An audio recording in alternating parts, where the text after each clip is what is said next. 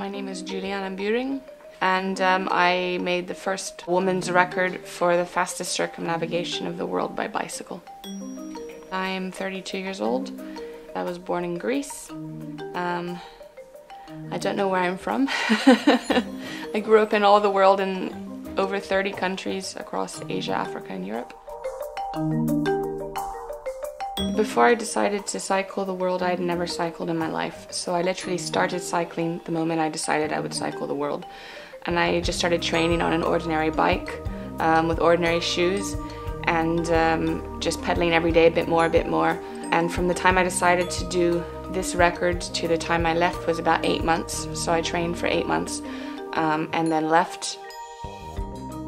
The idea to cycle the world kind of was a progression from an idea of cycling across the continent, which a friend of mine asked me if I wanted to do with them, and I thought that's kind of boring, and then found my way onto different world records of men who had cycled around the world, and then found out that there'd never been a woman who had done the record, and so then I decided that's what I'm going to do. The idea also was that I wanted to raise money and awareness for my foundation, Safe Passage Foundation, and I thought doing something like this would bring more attention towards the problem of children's rights, children who are born and raised in extremist and isolated groups.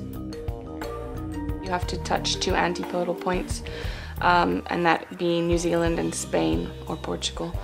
And so the route I followed went through West Europe from Italy, France, Spain, Portugal, and then across the United States.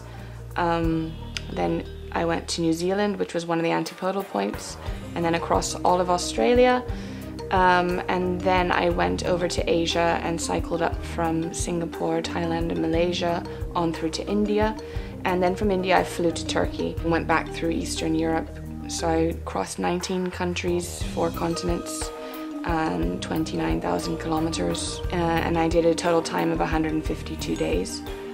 Obviously, having gone around the world and getting the record, I could say, and I do say, that it's not about the paper really, but it is nice to have that recognition by Guinness World Records saying that, you know, you've officially, we recognize that you've done this. So yeah, it does mean a lot that I did get the record from, and that Guinness verified it, and having been the first to do it, you know, makes it double special for me.